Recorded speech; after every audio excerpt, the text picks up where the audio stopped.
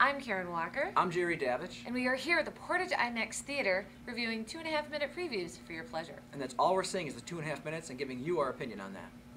Our first movie is Chernobyl Diaries. Here's a quick peek at it. Dark soon. The virus has been destroyed. Контрольная точка Pripyat. Где вас носит? Yeah, you hear that? It sounds like a baby.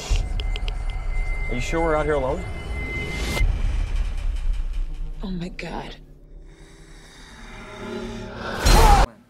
Whoa, there's a lot going on there. Oh, yeah.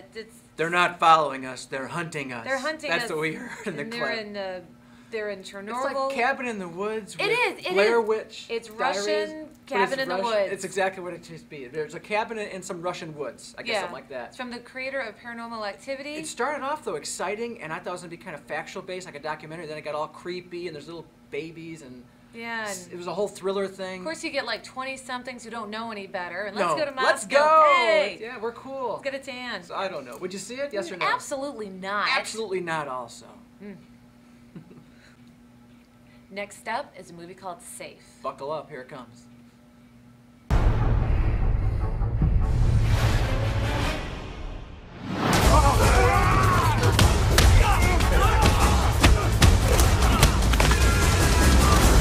Oh, man. I don't know. You know, Yeah, I a lot don't of know. testosterone in this one, A lot isn't of it? guns. But it's about a 12-year-old girl who could decode some kind of number sequence, and they had to protect her in the big, harsh city of New York City. Yeah, they and got everyone- the best, coolest detective to do this, I guess. Everyone in Asia is after this little girl, it Yeah, seems. they're chasing her around. Oh Asian my girl, God, too. yes. Everyone's chasing this A lot little of girl. actions, a lot of violence, Tons of guns, actions. cops, reloading the weapons, the whole holy thing kind cow. of thing. I don't know.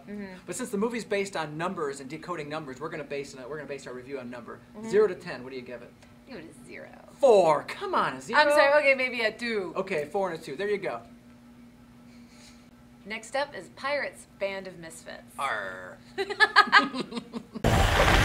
Avast! I'm the pirate captain. And I'm here for your gold. Gold? Afraid we don't have any gold, old man. This is a leper boat.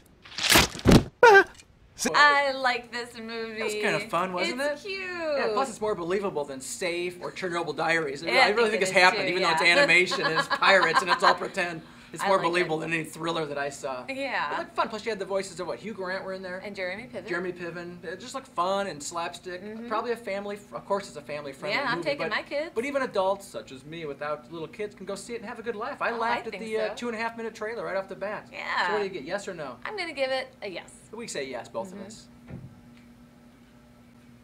Thanks for tuning in to another episode of Review the Previews. I'm Karen Walker. I'm Jerry Davich. We're here at the Portage IMAX Theater.